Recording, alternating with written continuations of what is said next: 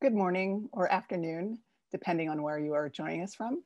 My name is Maria Heiler, and I'm the Deputy Director of the Washington, D.C. office and a Senior Researcher for the Learning Policy Institute, a nonprofit, nonpartisan organization committed to advancing evidence-based policies that support equitable and empowering learning for each and every child.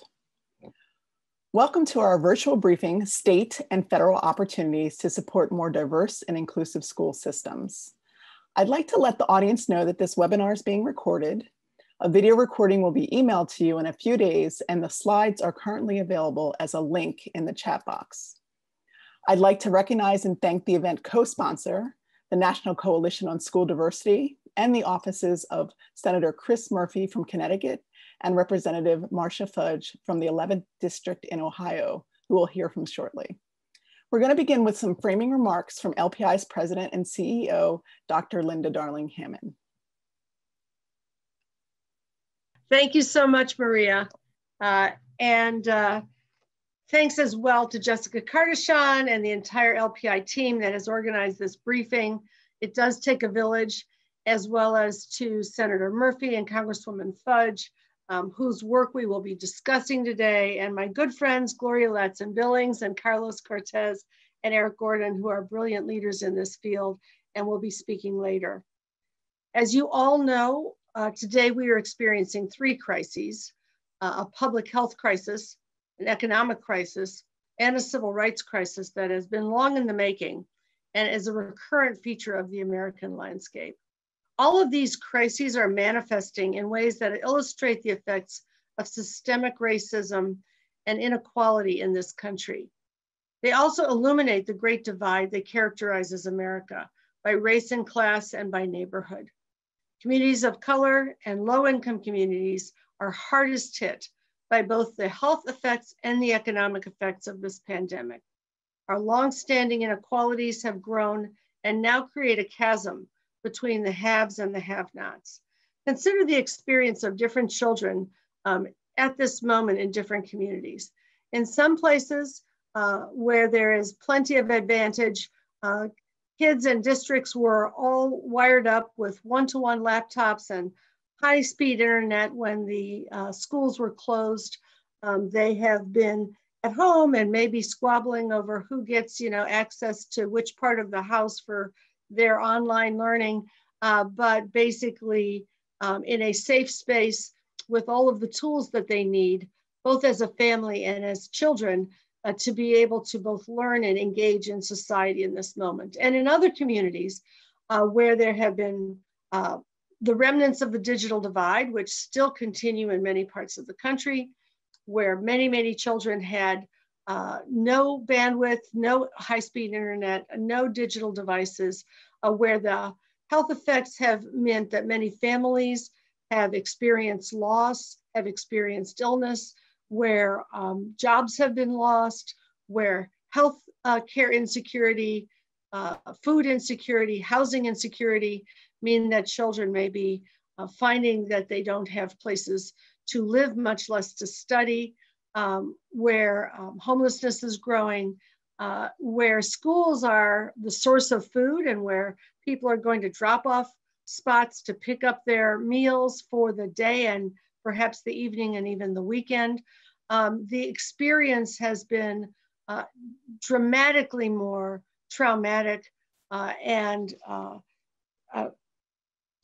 predictive of a growing chasm in educational opportunity.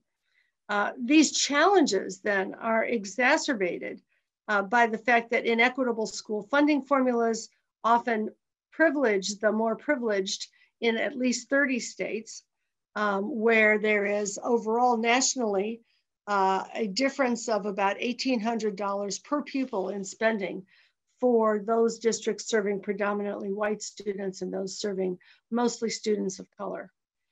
These under-resourced schools that serve the highest need students also typically have inadequate resources, a revolving door of inexperienced teachers, the inability to offer a full, rich curriculum, crumbling facilities, especially in the growing number of apartheid schools with concentrated poverty.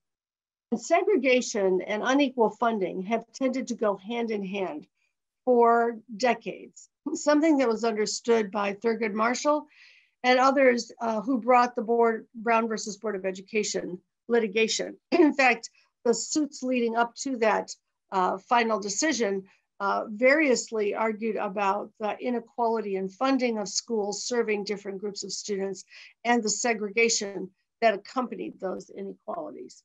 And then we have seen that they were right, that when districts and states and the federal government make significant investments in creating more diverse schools and inclusive learning experiences, significant gains can be made. In the 1960s and 70s, we saw rapid progress made on desegregation and school funding reforms. The federal government invested in schools at a much higher rate, created many of the equity-oriented federal programs we have today, and provided funding to districts to reduce segregation through transportation supports, magnet schools, and other vehicles. And during that period of time, the Black-white achievement gap declined by more than half in reading and by more than a third in math. And had we stayed on that trajectory, the achievement gap would have been closed by the year 2000. Those effects were captured in a book by Rucker Johnson recently, a major nationwide study entitled Children of the Dream, in which he found that Black students who were able to be exposed to court-ordered desegregation for at least 5 years experienced significant gains in achievement and graduation rates, an increase in their wages, and a big decline in annual poverty rates. Despite those gains, however, we retreated from these investments in the 1980s. As a result, Black students are half as likely to be in majority white schools today as they were 30 years ago. The same kind of segregation has occurred for Latinx students, and more of these schools are under-resourced. Today, the achievement gap is 30% larger than it was 30 years ago. As we'll hear more about our discussion today, the research on the benefits of integrated and culturally responsive education for students is well documented. These benefits include not only stronger academic achievement, but also greater cross-cultural understanding, reduced bias and prejudice, stronger civic participation in a diverse global economy, among others. So now is the time to recommit ourselves as a nation to advancing anti-racist policies that lead to a more just and inclusive nation. Every era of equity progress has come on the heels of great social upheaval, when people of conscience join together to confront injustice and inequality. These have come most powerfully in 30-year cycles. The 1870s ushered in Reconstruction, the 1900s, early progressive changes for workers and schools. The 1930s brought FDR's New Deal on the heels of the crash and the Great Depression. The 1960s ushered in the Great Society and the war on poverty, even as we were protesting in civil rights and against the Vietnam War. The early 1990s strengthened economic and educational equity. So that 30-year cycle brings us to 2020, and that moment is now with us again. Our nation's schools play a critical role in creating a more racially just and inclusive democracy.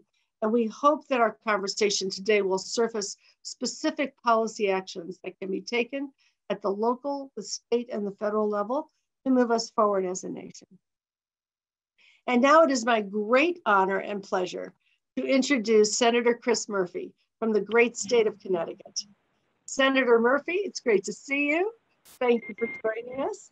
He is a member of the Senate Health, Education, Labor, and Pensions Committee, the Appropriations Committee as well, and an eloquent and untiring voice for justice and equality in education. Senator Murphy consistently puts forward research-based policy ideas for supporting state and local efforts to ensure that all students have access to the resources and the supports they need to fully participate in a democratic and global society. And in Senator Murphy's home state of Connecticut, the Supreme Court ruled that the racial, ethnic, and economic isolation in the city of Hartford violated the state's constitutional obligation to provide all children with racially integrated and equal educational opportunities. And in response to that decision, the state and district took a number of measures that led to greater diversity, including an inter-district desegregation effort that proved highly successful It's documented in an LPI report called Sharing the Wealth, and recognizing that there is a federal role in supporting states and districts in this effort. Senator Murphy, along with Congresswoman Fudge, introduced the Strength and Diversity Act, which provides federal funds to support state and local efforts to create greater racial and socioeconomic diversity in our nation's public schools. That work is the topic of today's event. Senator Murphy, thank you so very much for joining this conversation. Great. Can you hear me okay? Yes. All right. Linda, great to see you. Thank you for inviting me both to LPI and to NCSD. I apologize. I'm going to be very brief because we have a pending vote on the Senate floor. I've got about 2 minutes left to make it, but I did want to be able to jump on and encourage you in this conversation. As Linda mentioned, for the last several years, I've been the proud co-sponsor, along with Representative Fudge, of legislation that would authorize significant federal funding for voluntary school integration efforts, racial and economic integration efforts. And we hope that in the next Congress, we can convince our colleagues in the new administration to take up this initiative. But we have understood from the beginning that what we are offering is a relative drop in the bucket, and that ultimately this is going to have to be a fairly massive combined state, local, and federal effort to reverse a really disturbing trend line. I picked just up the last few minutes of your remarks, Linda, but you may have talked about the fact that, well, we're proud of Chef in Connecticut, and while we have made progress specifically through the build-out of our magnet school system, the number of intensely segregated minority schools has doubled in the state of Connecticut since 1988. And while that sounds pretty bad, the number of intensely segregated schools nationally during that period of time has tripled.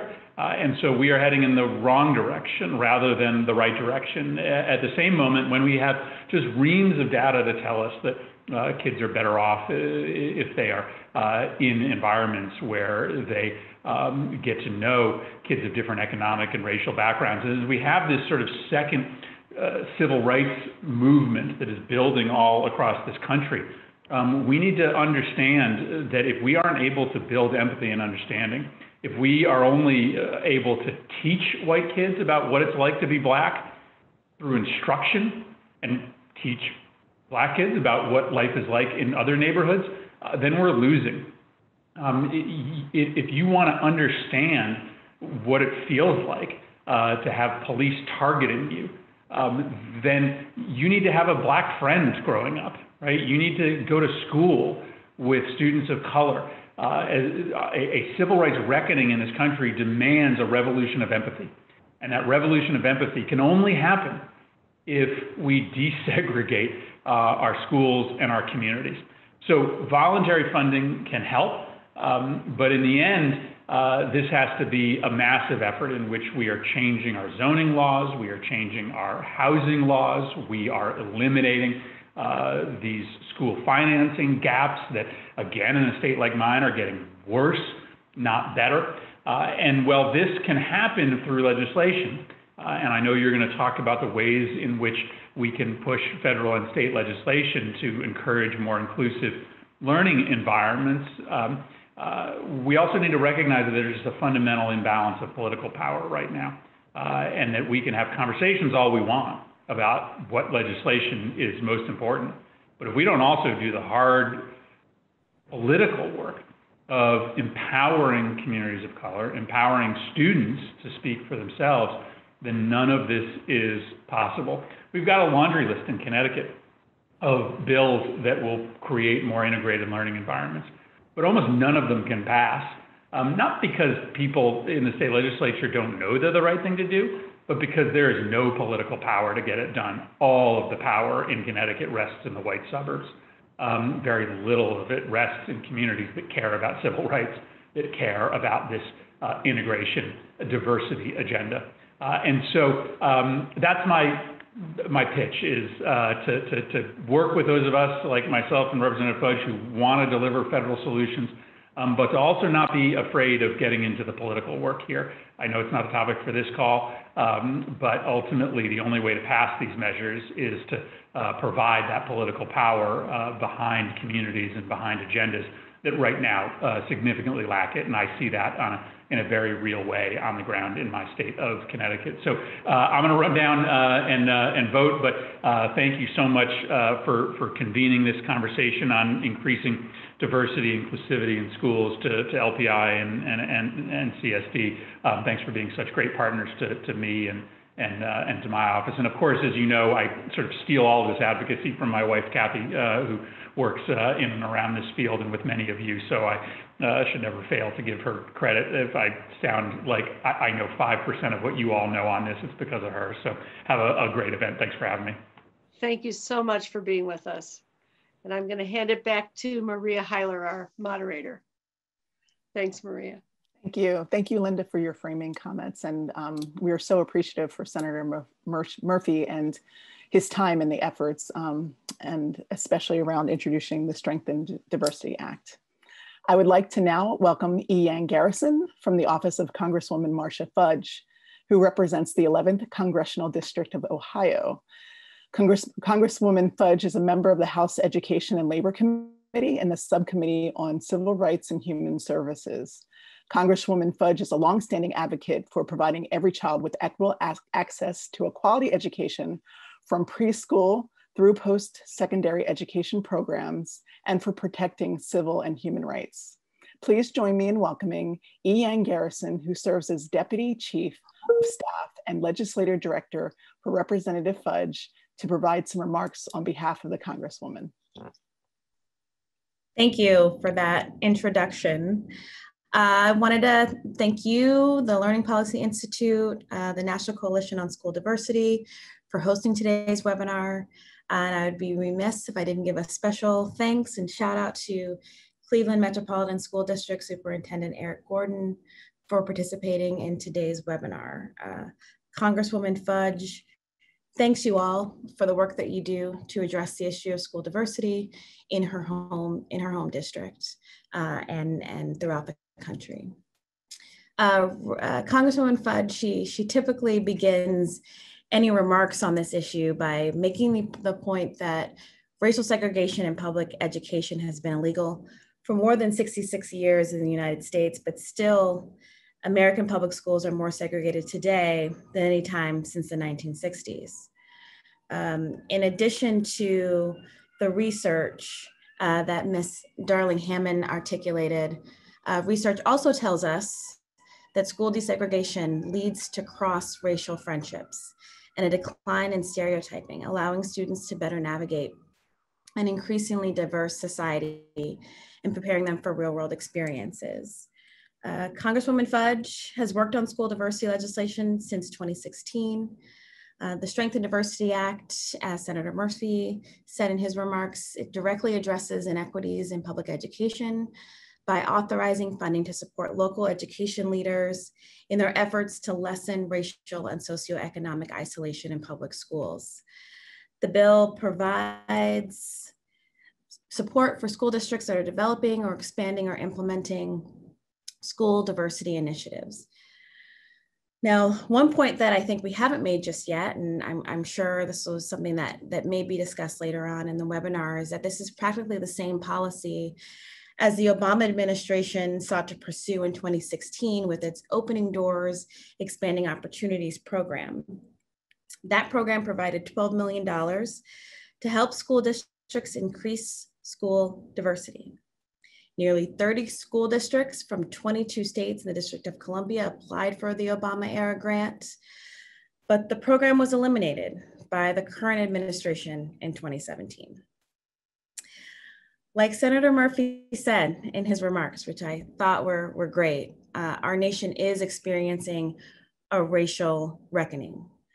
And Congresswoman Fudge is hopeful that Congress will push the House-passed Strength and Diversity Act, either this year or next Congress, across the finish line so that we can start to put an end to racial isolation and segregation in our nation's schools.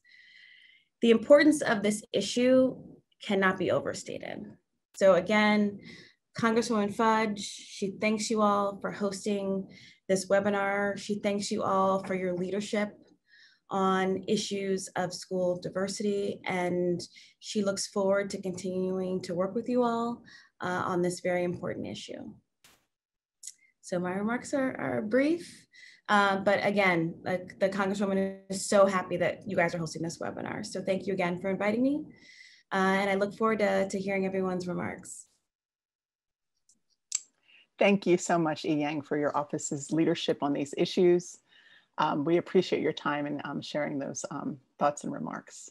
I'd like now to introduce Janelle George, Senior Policy Advisor for LPI, to share the research on one evidence-based approach to increasing school diversity and improving outcomes for students. Janelle? Thanks so much, Maria, for this introduction. Today I'm going to share research from an upcoming LPI report on the common components of magnet schools that are effective at creating greater diversity and successful outcomes for students and the policy implications of that research. Magnet schools are public schools that emerged in the 1960s as remedies in school desegregation cases, particularly following the Brown versus Board of Education ruling, as courts sought ways to support districts in fulfilling Brown's promise of expanding access to quality integrated education opportunities. While magnets vary widely in design and structure, a magnet school can be defined as a public elementary or secondary school or an elementary or secondary education center that offers a special curriculum capable of attracting substantial numbers of students of different racial backgrounds. Some magnet schools focus on specific themes like the arts or science, and some focus on various educational approaches, such as Montessori or international baccalaureate programs. They're designed to foster racial and socioeconomic diversity. Despite their intent, not all magnet schools are achieving these goals. In our upcoming report, we examine the research on magnet schools and identify 5 key components of magnet schools that increase diversity and provide high quality learning opportunities.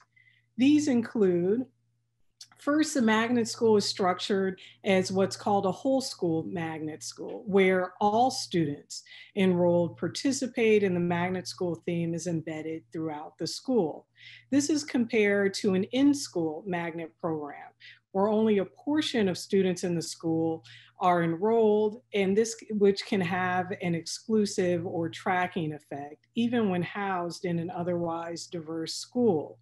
Second, the magnet school incorporates integration into school design, structure, mission, and goals, such as implementing targeted enrollment practices within and across districts through interdistrict programs. Third, the school conducts outreach to diverse families to inform them about the magnet school and support their application to the school. Fourth, the school implements inclusive admissions or enrollment practices, such as lotteries or open enrollment. And finally, the district or school provides free transportation. So states and districts can support these efforts in a few key ways. First, targeted funding, including for family outreach, including throughout the admissions process, funding for the equitable provision of transportation for students in particular who are drawn from surrounding districts, to aid in the recruitment, hiring, and development of teachers to support teaching in diverse magnet schools. This includes providing ongoing professional development for magnet educators, including on culturally responsive learning and the non-discriminatory administration of school discipline. And in addition to funding support, states can allow inter-district transfer programs.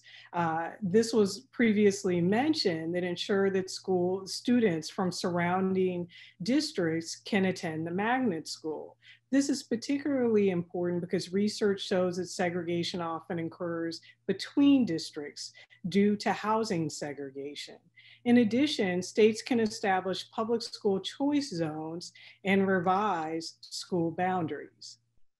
And there are also a number of ways the federal government can support these efforts. First, it's important to honor and visibly uphold the historic federal role in supporting state and district diversity efforts, signaling to states and districts that the federal government is poised to offer support is vital to these state and local desegregation efforts. And federal support through grant funding to schools and districts that are operating independently or in collaboration with neighboring districts, as well as to regional educational authorities and education service agencies, is also vital. This policy and others are included in the Strength and Diversity Act, which has been discussed. Congress can also significantly increase funding for the Magnet Schools Assistance Program. In fiscal year 2020, just $107 million was provided for the program, compared with $440 million directed to charter schools, which have been found to be more segregated than other choice options. Congress and the Department of Education can also work together to ensure that the Magnet Schools Assistance Program prioritizes applicants that incorporate the components described earlier, such as inclusive enrollment practices and the centering of diversity in school design, structure, and goals.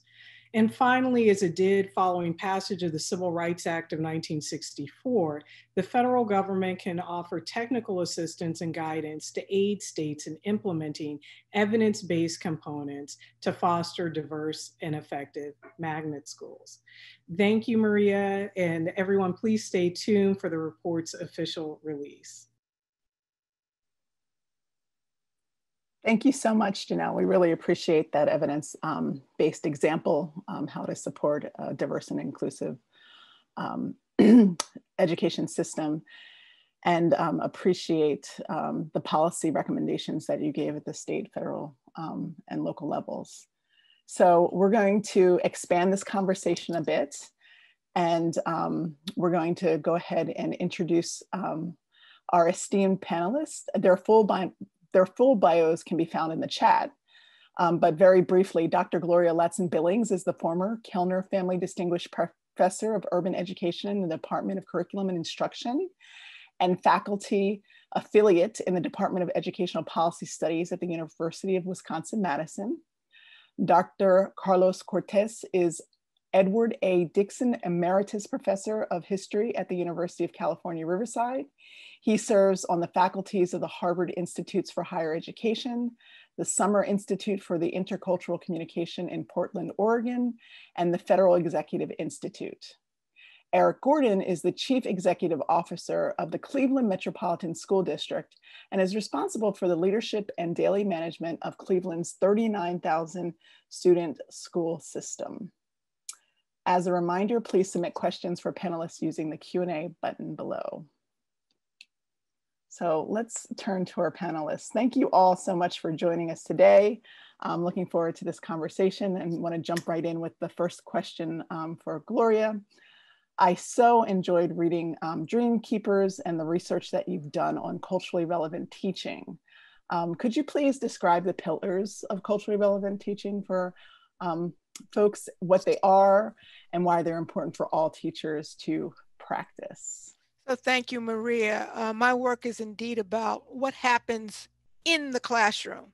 So the pillars that define culturally relevant pedagogy are important, but I want to make sure that we don't gloss over some of the misconceptions that this is somehow a pedagogy for Black or Latinx students. Indeed, it is a pedagogy that's comprised of the three components to improve the learning experience for all students. And those three components include academic achievement or student learning, where teachers are indeed responsible for the academic growth of students. And it's important, we believe, for teachers to know where our students begin when they arrive in their classrooms and to be able to document their progress throughout the year so that they have an accurate assessment of that progress. Because of that, we are also suggesting and really arguing that formative assessment is as important as the summative assessment, that we are looking along the way as how students are doing, because that formative assessment gives teachers indicators for what they can do and what kinds of moves they can make pedagogically, what kind of adjustments they can make. The second pillar is cultural competence, and this dual function of cultural competence is to both encourage students' understanding and the appreciation of their own culture of origin, as well as their cultural practices in which they participate. But it's also designed to help students develop facility in at least one other culture beyond their culture of origin. So that suggests that even white mainstream students need to develop cultural competence so they'll be prepared to operate successfully in an increasingly diverse nation and a globally interconnected world. And then finally, we have this notion of the sociopolitical or critical consciousness. And this third component focuses on the democratizing function of education. It prepares our students to critically examine both what they are learning in the classroom, as well as what they are experiencing in the community and the wider world beyond the classroom. Thank you so much for that brief introduction to the pillars. And I think the point that you make about it being for all students is so critical. I think people hear culturally relevant pedagogy and they think, oh, that's for those kids over there. Right. But from listening to the pillars, it's obvious that it's for all students in all classrooms. So thank you so much for sharing that. And I actually want to turn, I think really related to this is ethnic studies. We think about the connection there. And Carlos, we know that research has found that access to ethnic studies courses can not only increase students' knowledge, but also propel stronger achievement and attainment for students. What do you think about that? And how do you think those courses should be designed and incorporated into school curriculum? Thank you, Maria. Yes, we know that ethnic studies can increase student achievement in things other than ethnic studies itself. The question is why? And I think because of the concept of centrality. In other words, when students take ethnic studies, they can find themselves central to the educational enterprise, not simply observers of that. And this is particularly true for students who have been marginalized, both in the curriculum or in society itself. And that sense of centrality carries over into all of their work. So this is why I think ethnic studies is such an important concept for education. Now, what can ethnic studies be? And what should good ethnic studies be? Actually, I wrote a thing on 8 principles of ethnic studies that for the California State Board of Education last year. And I'm going to give just 3 of them here. Number 1, I think good ethnic studies should give every student a sense of self, where they came from, where their group's stories are, historically and in the contemporary world. The second thing, and this connects with what Gloria was saying, is ethnic studies should help students better understand others of other ethnic groups other than their own, and to understand how those other experiences are similar and different than those of their own group. And finally, to go along with Gloria's third point, ethnic studies should help students gain a more critical understanding of societal forces, cultural forces, institutional forces that have actually helped to shape the trajectories of different ethnic individuals and ethnic groups. So it is that centrality of those experiences that makes up good ethnic studies. Now, who should be included in ethnic studies? Certainly, the core of ethnic studies is those groups who have been historically marginalized in society, historically marginalized in a curriculum and textbooks. And that should be the core. But good ethnic studies should also stretch out to include all people, so that every student has the sense that they are a participant in the long trajectory of America. That's why I think one of the cores of ethnic studies should be the opportunity for students to engage in family history. It allows students to do that. When I taught Chicano history, even for students who are not Chicanos, what I did was say, write your own family history and then compare it to the experience of Chicanos that you've been studying in the class. And this makes it inclusive ethnic studies. And so good ethnic studies should then enlighten. It should enlighten history. It should enlighten how history has affected the present. It should enlighten how the equity challenges we still face, and it should enlighten pathways to a more just, equitable, and inclusive future. Mm-hmm, mm-hmm. Thank you so much, Carlos. When I'm listening to both of you, it actually resonates around social and emotional learning and how that sense of belonging and how all of that ties into the basic needs of students that have to be in place before they can even get to academic, which is part of the content of both culturally relevant and ethnic studies. So thank you for that. Would like to turn now to Eric and hear a little bit about what this looks like on the ground. We know that the Cleveland Public School System has taken a number of steps to support more diverse and inclusive schools. So will you please tell us a little bit about these efforts and how they can be supported at the state and federal level? Certainly. So I'll start actually by building on the social emotional learning that you lifted up, because Cleveland has been focused on explicit social emotional learning culture for over a decade. And as Dr. Ladson-Billings said, that's not because we serve Black and brown children, but because it's good for every child.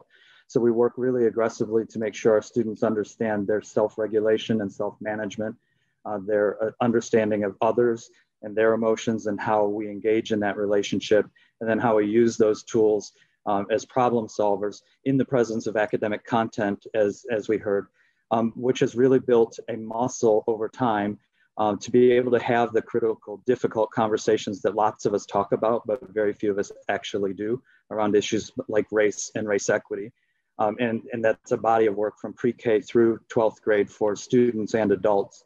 I also just want to lift up Janelle George's work on magnet schools. We do not call ourselves a magnet system, but that is exactly the model we've implemented for now 9 years, where every student picks their own school based on themes or curricula.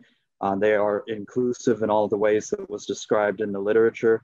And we work aggressively, particularly for high school, that every 8th grade family needs to make an active choice. We will not assign a student to 9th grade, even if it's the day before school, so that families do engage in a choice-making process that gives them power and gives them the opportunity. And it has drawn diverse populations from our suburbs back into the city to take advantage of our programming, including our School of the Arts, Schools of Science, Interbaccalaureate, and others. A third area is we've really leaned hard into how do we recruit a really top quality, diverse staff. And so we've created a partnership with Cleveland State University that we've expanded now to 2 others, where student teachers who used to get assigned to Cleveland and felt damned into the urban center, didn't get the choice they want. Now actually, Cleveland State students compete for a fellowship where they work hard to become our teachers. We get a year to work with them. It has diversified those candidates, and we get first pick at hiring them. We've also expanded our efforts on recruiting. So if you look at our Teach Cleveland recruiting, we are very explicit about what it's like to be a Black person in Cleveland, a Hispanic person in Cleveland, a gay person in Cleveland, so that people know that when you come here, you're not coming to work, you're coming to live and be part of a community. We've extended that into a 5-year support program, and I'm really proud to say that every single person of color we hired last school year returned this school year. It's only 1 year, but that's a big marker in urban education. And then one last thing in staffing is we do have affinity groups. MOCA is an example, our Men of Color Shaping Achievement, where we come together regularly, all leaders of color, whether you're a security leader, whether you're a teacher leader, custodial leader, to talk about the important role, in this case, of the Black male in our schools. And then finally, I would say we've also been very explicit at building support systems that create the capital and social capital from an equity perspective that middle and upper middle income families already enjoy. So we have a 25-year tuition scholarship in place. Every graduate for the next 25 years will be able to go to trade school, 2-year or 4-year college for free. And we provide a mentor so that somebody who's studying what you're studying is talking to you and creates that social capital that says, hey, I know Maria, I'll get your resume to her, like what happens in the suburbs. And then K through 12, put health, mental health, legal, out of school options, and other basic needs supports in place, again, so that families have both the capital they need, I need food, and also the social capital. I know someone who can help me as a measure of equity, and also to attract diversity back into Cleveland Central, because like district boundaries, we are the 9th most segregated major city in the country. And we have to do things within and outside to bring people back. Thank you so much, Eric, for sharing. I'm impressed at the scope of the work that you're doing. You haven't chosen one little piece, but you all are thinking about multiple ways to get at and to structure supports and systems. So really appreciate the work that you're doing and you being here and sharing about that. I appreciate especially the flipping of the script around having student teachers and candidates competing for placements there, because so often we do have this sense that, a deficit view of our centers, our urban centers. So I love that you're flipping that script and making that move. So thank you for sharing. Hopefully you'll share a little bit more as we continue the conversation. It makes me actually think, Carlos, about the work that you've been doing with bilingual education and thinking about ways to create more inclusive and culturally diverse learning environments for those students in particular, our multilingual learners and our bilingual students. Can you share a little bit about bilingual education, the work you've done in that area? Well, yeah, thanks, Maria. This has been a huge jump, because when we started back in the early 1970s with bilingual education, it was mainly of two kinds. It was transitional, which means you get the kids through it as fast as you can, so they're into English only, or into make it maintenance, which is get kids in and let them continue to use that language. We've evolved to now we have dual immersion programs where you have students who are English-speaking background going to in the same classroom with students who come from another language background. And the students, sometimes these go from kindergarten through 3rd grade, sometimes kindergarten through high school, where both can be learning those languages. And sometimes these programs are very technical, in which the goal is language learning, which is good. But to go along with a point that Eric and Gloria have mentioned, many of them are very robust in the cultural and social aspects too. So you're getting this bridge building among cultures and social groups in ways that you can't get any other way. As a matter of fact, one of the, as you probably know, I was the creative and cultural advisor for Dora the Explorer and Go Diego Go. And one of my favorite shows was one we called First Day of School, in which we had Boots and Tico both going to a dual immersion school. And the trajectory they had, both were nervous because they were going to go to a school where monolingual Boots was going to have to learn to speak and to work in Spanish, and monolingual Tico had to learn to work in English. But they got there and suddenly the bridges were built among kids of backgrounds. So some fairly magical things can be done through well-constructed bilingual education. Thank you for sharing. I'm wondering if Eric or Gloria, their work intersects with that, and that's one of my favorite shows. So I would just really want to magnify what Dr. Cortez said, that good equity work is both the science of equity and the agenda of equity. And early English learner work tended to be very technical, very science, but didn't have sitting behind it a philosophy or agenda. We have a large and increasingly diverse newcomer community here in Cleveland, and we intentionally named our Welcome Center the Multicultural Multilingual Department with Culture First. And our message is that we want to help you learn the English language and American culture while protecting and honoring your home language and home culture. And you need to be able to say why you're doing what you're doing, so that the technical stuff you build, the what you build, does what you're trying to do from an equity point of view. So I really resonated with the transitions we've seen in the ELL world over time. And I would just say that the intersection for me has to do again with the pedagogical. I'm very much reminded of a very old article that Larry Cuban wrote many years ago entitled Ethnic Content, White Instruction. And in that article, I think it was probably written in the 70s, that he argued, if we do the same thing with ethnic studies content that we've been doing with whatever content we have, we're going to get the same results. That we do have to do some other things pedagogically in the classroom to engage students. Students are not going to be any more excited about learning a list of names and dates and places about Black or Latinx people than they were about learning all about whites. Mm-hmm, mm-hmm. And I think about the work of culturally sustaining pedagogy and thinking about, you know, I think that technical, the way that it was done technically also had an assimilationist tone to it as well, become as American as possible. And I think now there is definitely the focus on culture. Love the title of your Newcomers Center, Eric.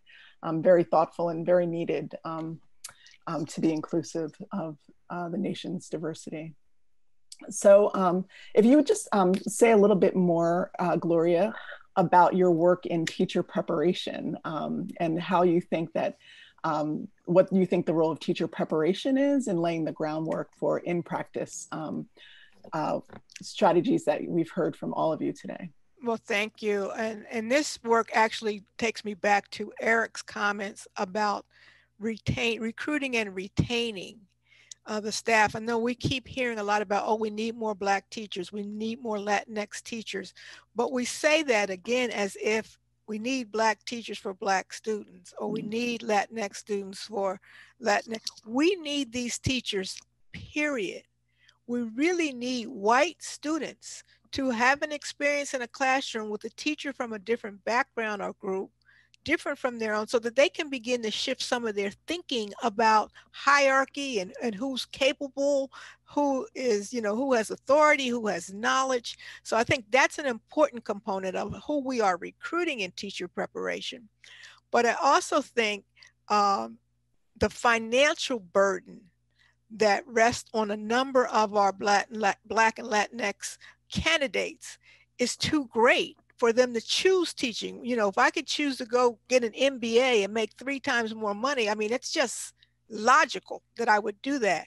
So one of the things we're doing here at Wisconsin is we've just launched what's called the Teacher Pledge, where if you will agree to teach, stay in the state, because we prepare lots of folks, but they go elsewhere. If you will agree to stay in the state, we will pay down all of we'll pay your tuition at the in-state rate. We will also pay, if you have financial hardships, we will do that like for housing, books, those kinds of things.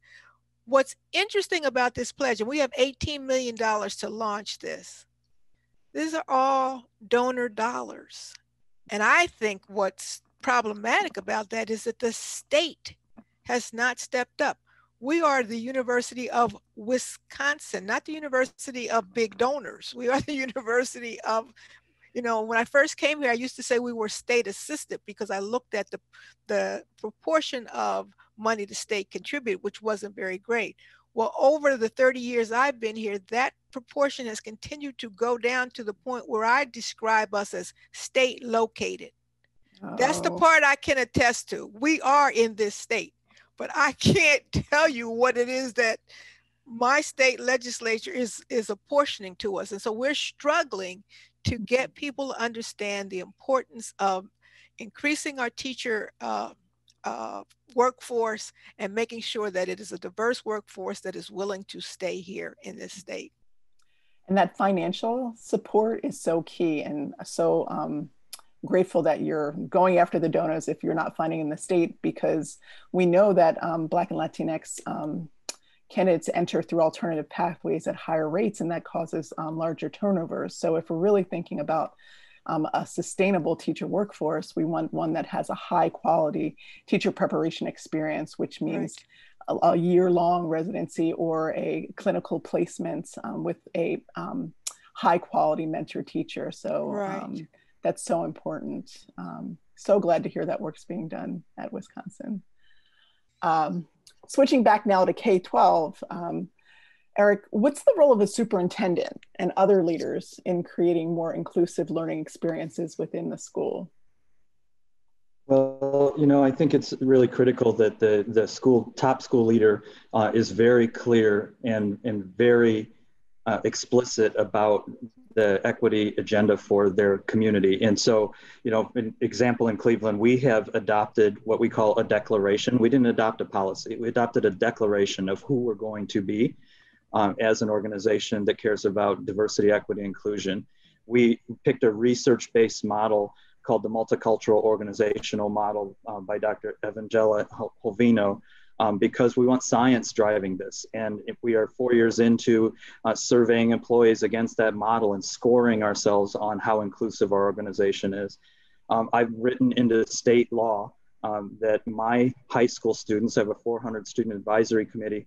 By law, they're the only ones in the nation that we know of, have the right and the responsibility to inform key decisions of this district. And we bring meaningful things to our kids. I mentioned that scholarship program. We brought all of the scholarship materials to my student advisory. We did a design challenge and they gave us back product that made sense to kids and families instead of the product that educators created and thought made sense. We hired a polling firm and sit behind the glass in focus groups and listen to not just our friends talk about us, but random people feedback on what the district's doing and not doing, and you know, thinking about that. I think there's a really nice opportunity here that I'm afraid we're going to miss, though, in state and federal policy. This pandemic gives us an opportunity to rethink policies that have been in place since Laura Ingalls was roaming around farms like in Ohio, and start creating systems that are designed for the communities we're serving. I'm a big fan of accountability, good accountability. We have not figured this out. When the accountability system can be predicted by color of skin, poverty, and zip code, it's not working. So how do we think about coming out of this with a new accountability of growing kids and closing gaps, as opposed to just racking and stacking what we already know, that my kids from a poor community, 86% of color, are going to score worse than the middle-class suburban community right next door. So I hope we take advantage as leaders, not only internally, but as leaders pushing policy, in my case in Ohio, and also at the nation. And I've got great leadership and Congresswoman Fudge helping us do that.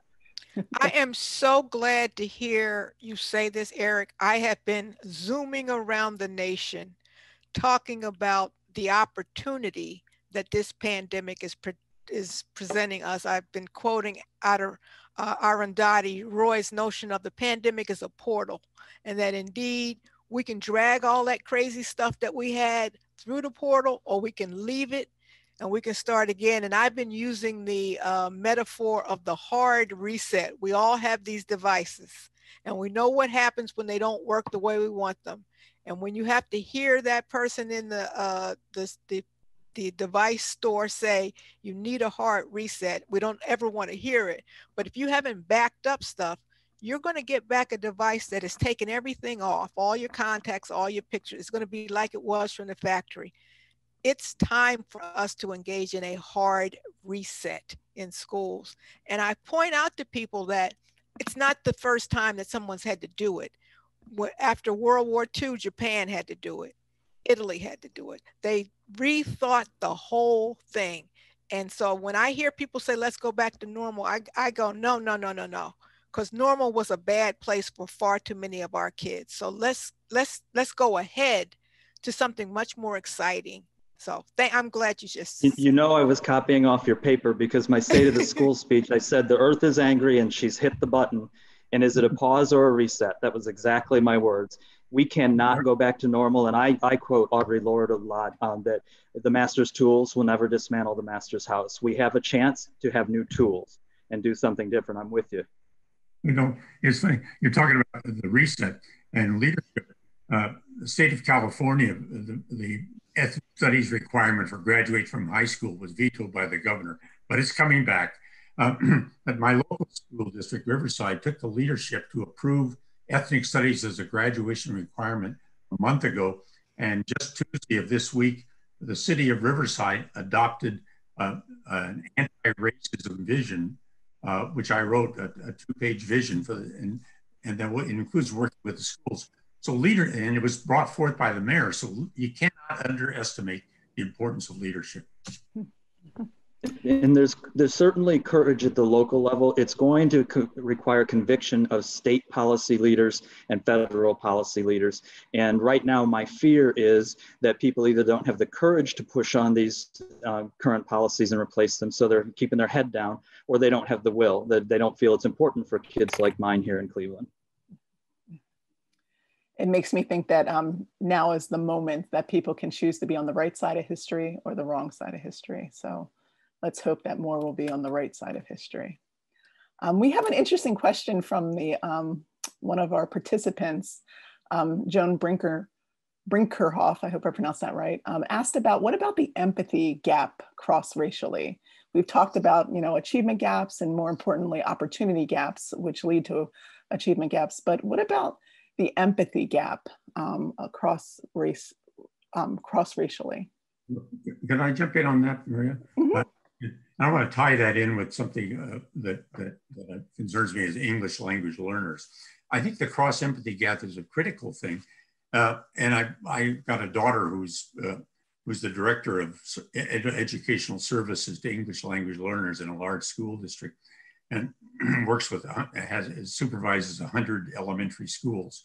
And one of the things we found is that that empathy with English language learners is an important step for teaching, because they like to talk English language learner education. They like to talk about the dual backpacks that these kids bring, that kids who come raised in English speaking homes don't have. One of them is that they are learning a new language, but they're also learning subject matter in the language that they're just learning. And now COVID has come along, and that's added a third backpack, which is they're learning often from home without the exposure to language in the schools. And even when they get computers, they get instructions to use the computers written in technical English, which is a language they're just learning, and which even their parents may not be able to read. So empathy of reaching across affects, it can be devastating. I would just also argue that, again, this is one of those opportunities that the pandemic presents. I'm talking to principals and superintendents all the time, and I'm telling them your first order of business is not getting back to preparing people for state assessments. Your first order of business is checking on the social and emotional needs of both your students and your staff, because we've all been traumatized as a part of this. Now, some people have written it out. Like I said, you know, a lot of times you hear people say we're all going through this. Well, we're going through the same storm, but we're not all in the same boat. Some people are on a luxury liner doing this thing, and some people are just holding on to a raft, but we are still experiencing the storm, all of us. And so I think once we sort of drill down to the social, emotional, and mental health needs that this particular situation has placed us in, that we have an opportunity to begin to draw on this whole issue of empathy in a very different way. I don't think George Floyd happens absent the pandemic. The pandemic forces us, because we can't go to the baseball game, we can't go to a basketball game, we can't go to a dance, we have to sit there and see this man murdered in our living rooms. And it sparked something in this nation. Now, does it mean everybody was moved? No, but certainly enough people that we can have the right kind of conversation around empathy. And I know we're short of time, but I would just say two quick points. One is we have to differentiate empathy gap from sympathy gap. And that is by calling questions. So one big one in my community, the worst connected community in the country, was, well, Eric, why aren't you parking school buses out in parking lots with hotspots on them so that kids can come and lean against the bus and have internet? And my answer was, because none of us on this webinar are leaning against a bus to have internet. That's a sympathy gap. Solve the problem for the poor child, for the Black child, as opposed to empathy of what are we going to do? I think the other issue is that, and we mentioned it earlier, we have to broaden this conversation outside of the diverse community that I'm in and into the white suburban communities that I've worked in my past, so that the empathy is not that we all like each other, but the rest of the world doesn't like us, but that we all start to understand the beauty of the diversity of our country. And I think, and so one thing, the empathy requires the courage to deal with otherness in an honest manner. And if you're not willing to do that, all you can be is sympathetic. You can't be empathetic. And you have to engage. You can't have empathy from across there. You have to have relationship and engagement. Oh, it pains me, the fact that we're at time. Thank you so much for your conversation today, your insights, your examples. We so appreciate that. And hopefully in the future, we'll have another opportunity to gather together. But unfortunately, that's all the time we have for today. So on behalf of LPI and the National Coalition on School Diversity, we'd like to thank all of our speakers for not only participating in this event, but for the important work they do each and every day and taking time from that work to be with us today. Our partners and presenters also have some wonderful resources available on their websites, as shown on this slide and on the link shared in the chat box. A recording of this webinar, as well as all of the resources we've shared today, will be sent to you via email. And finally, I'd like to mention that a survey will appear in your window when you leave this webinar, and we'd appreciate your feedback. Thank you again for joining us. We hope you all have a wonderful day.